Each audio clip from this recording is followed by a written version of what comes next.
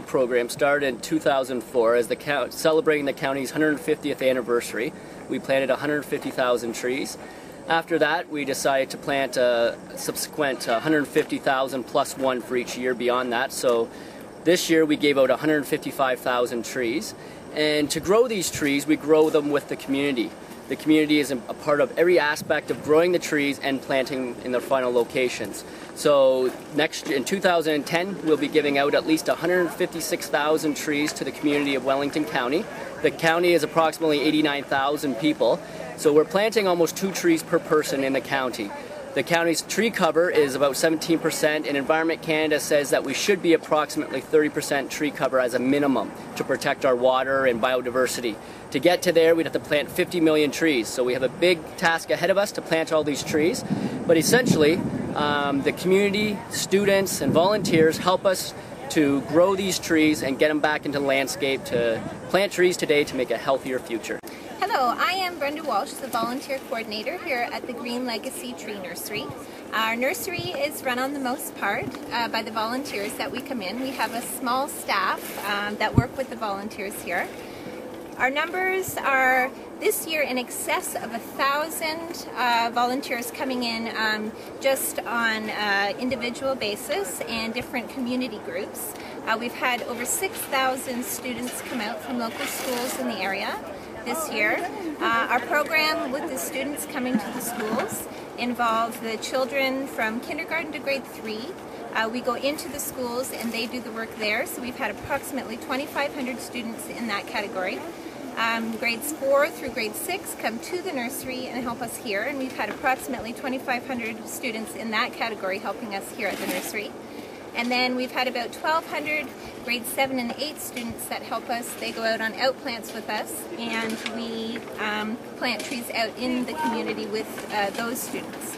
The kinds of groups that we have coming vary from Vanier Correctional Facility sends people. We have different businesses sending out groups doing team building experiences. We have individual people who are just interested in the environment coming. We have students who are needing community service hours come and they spend time here. We have a variety of different volunteer outreach from the University of Guelph. We have some different environmental groups that come out and spend some time, and many different programs. So in total we've had probably in excess of about 8,000 people at the nursery this year. Might be a full day, might be a half a day. When the volunteers come out, we typically plant trees or do some transplanting for half a day.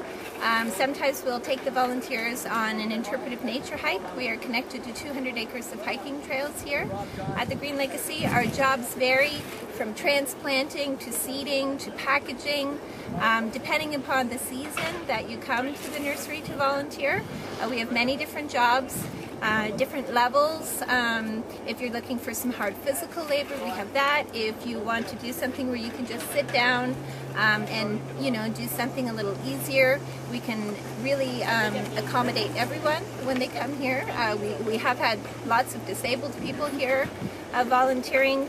To our foreign exchange students from Redleaf come. So that's about the different scope of people that we have coming to volunteer at the nursery. And on the most part, they do all of the work that you see happening here because we have a very small staff. Well, I'm Sheila Pease. I work with the Green Legacy, and one of the things I do is help coordinate the volunteers, and today we're working on transplanting in the shade area, moving trees from small pots into large pots. So as you can see, we've got people diligently pulling out weeds to reduce the competition in the pots, and their these ones here are just being weeded, and we put shavings on the top to help reduce the number of weeds, and then they're getting put into the shade area where they'll continue to grow for another season. Some of them will go out in the spring, some of them will be transplanted into bigger pots to go out in the future. Another team is working behind the shade area to transplant small ones and bigger ones into the next size pot. And that's basically what the task is for today. From Germany. And yeah, I'm working since 2 weeks here at Green Legacy and the reforestation program.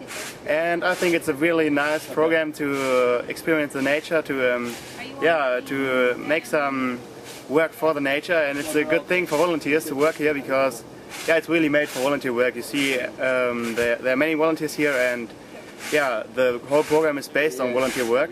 So yeah, I'm happy to can do my part for saving the nature, and yeah, I really like this program.